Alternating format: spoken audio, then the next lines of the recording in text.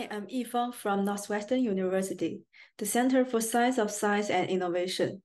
I will introduce our paper, Innovation Insights, a visual analytics approach for understanding the new frontier of science and technology. We all know that scientific research has long served as an important driving force in human development. Knowledge about how scientific advances support marketplace inventions is thus quite important to understand the role of science in real-world applications. However, for a long time, it has not been clear how science actually influences technological progress.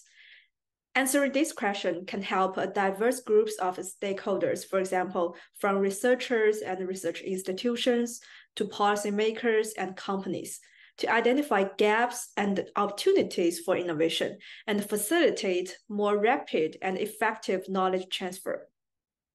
A few number of research in Science of Science has explored similar questions. The first systematic analysis about the new frontier of science and technology quantifies this important linkage using the citations from patents to papers. However, these statistical approaches are not sufficient to explore insights hidden behind the complex data structure. Studies in the VIS community either use scientific database to create general visualization techniques for data structure like network and text, or develop systems to support literature queries and academic evaluations. They have focused on either papers or patents separately, ignoring the complex interactions between them. So our focus here is to systematically study the new frontier of science and technology. Designing such a system has three challenges. First, intuitive visual design are required to show this data with network, multidimensional, hierarchical, and temporal natures. Second, new scientific measures are needed to measure the science-technology interface. Third, we also need predictive models to accompany visual approaches to identify innovation opportunities. To tackle these challenges, we first characterize the problem domain and define a set of statistical measures with our experts. We then develop a prediction model to estimate the potential of papers to be used in technology.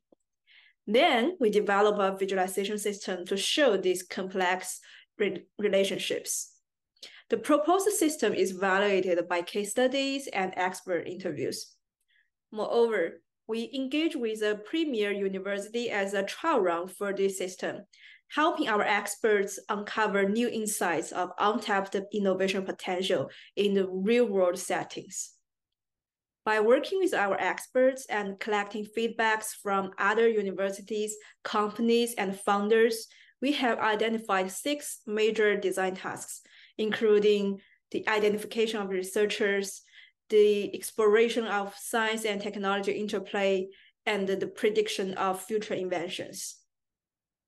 We will start from the data sources. We use the Microsoft Academic Graph as the scientific research dataset. It consists of paper meta information such as title, year, and also paper citation linkages. For the technical inventions, we use the patent data collected in patents view.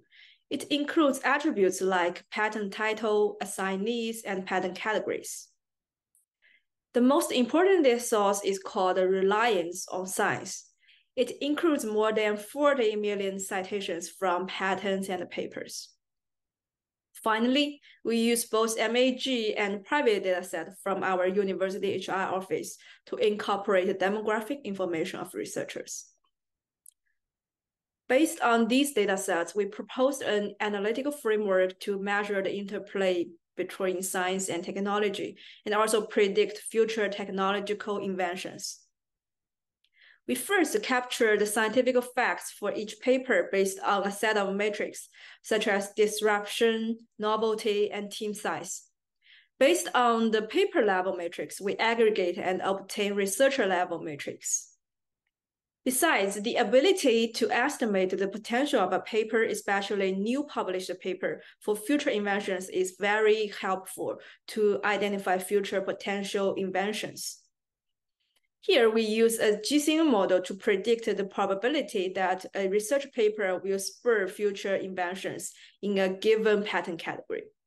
The input of the model includes the paper titles and the paper citation graph, and the label matrix indicates whether a paper is cited by a patent category.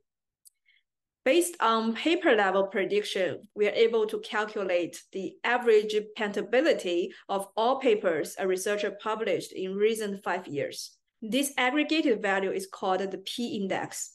A higher P-index means this researcher's work has higher potential to be used in technology, and this researcher are with high potential to be an inventor.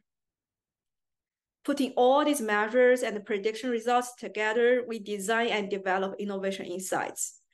Our system has 5 components. The researcher overview and the statistics view are for the individual level analysis with a set of measures and demographic information. The innovation view shows the detailed interplay between science and technology. 2 groups of horizon charts shows the temporal evolution of papers and patents respectively. The interplay graph shows the citation linkage from patents to papers. The design of the interplay graph is inspired by the river metaphor. It consists of 3 parts. First, in the paper matrix, each column represents a paper field, and the row represents different ranges of patent citations. The lower the row, the higher the number of patent citations these papers have, and also the closer these papers are to the frontier of science and technology. We provide 2 modes to compare paper sales. In the folded mode, the size of the circle encodes the average patent citation of papers in that cell, and the opacity represents the number of papers. The unfolded mode uses a glyph to summarize the statistics of papers in terms of a set of science matrix. The patent icicle plot uses an upturn icicle plot to summarize the patent categories from the 3-level hierarchy. Each rectangle represents a patent category, with the length encoding the number of patents in that category. The citation flow visualizes citations from patents to papers. The flows will start from the patent icicle plot and first converge at each paper field at the bottom of paper matrix. Then, flows in each paper field will difference to each paper cell. The width of the flow encodes the number of patent citations from a patent category to a paper cell. The thicker the flow, the heavier the patent category relies on the papers in that cell. 2 colors encodes 2 flow types. Dark brown means the historical citation, and light brown encodes the prediction results. We have also optimized the order of the paper matrix columns to minimize the flow crossings.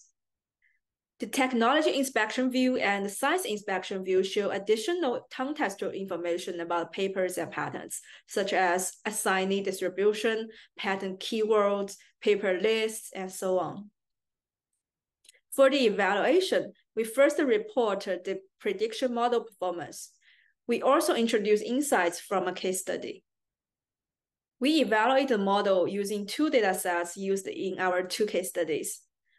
We can see that the overall AUCs are all above 80%, indicating a good prediction performance. For the case study, we share some interesting findings during our pilot study at our collaboration university. Overall speaking, in this university, material science, biology, and chemistry are 3 predominant disciplines whose knowledge has spurred inventions across many patent categories. After the overview, our experts are also interested in uncovering hidden talents and untapped innovation potential. So when go to the researcher overview, at the bottom of the scatter plot lay an interesting group of researchers. They themselves had no invention disclosure, yet their papers had been cited frequently by other patents. Most of them are full professors at the medical school. After ranking these researchers by P-index, we can quickly notice that the second faculty was the only female faculty among the top P-index researchers. She had no inventions, but many of her papers have been cited by other patents.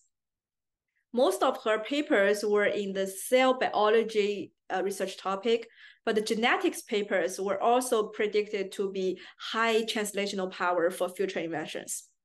We also found that many of these citing patents are from the same company called Ematic Biotechnologies in Germany.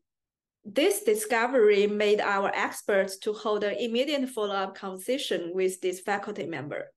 It turned out that while this faculty had done a sabbatical in Germany, she was completely unaware of this company or the fact that they were drawing heavily on her research. So, informing these facts, 2 weeks after the conversation, she submitted new invention disclosures to the university for the first time in her career. Science provides a foundation for many practical applications in human society, but the pathway through which basic understanding leads to technological development is invisible. Think about Bernhard Riemann, a famous mathematician who developed the theory of geometry in mid-19th century, but this was ignored at that time. 6 years later, Einstein developed a series of relativity based on Riemann's geometry theory. If we go forward another several decades among the migrant innovations it spurred, it proved essential for the GPS system. And the GPS system then provides the technical foundations for applications such as Uber. The ability to effectively trace and visualize the evolving new frontier of science and technology is therefore crucial to understanding how science drives practical applications and leads to rising standards of living. Our system, as the first of its kind visualization system for researchers and research institutions to explore the complex interaction between science and technology, not only fulfills our original design purposes, that is, to allow users to better identify the sources of technological inventions and understand the impact of scientific research. It also enables an array of new applications, ranging from identifying untapped innovation potential within an institution to forging new partnership opportunities between science and industry. Moreover, the proposed science of science matrices, prediction model, and visualization system can easily be adapted for studying other upstreams such as funding and downstreams such as policy documents linked to science. That's all. Thank you.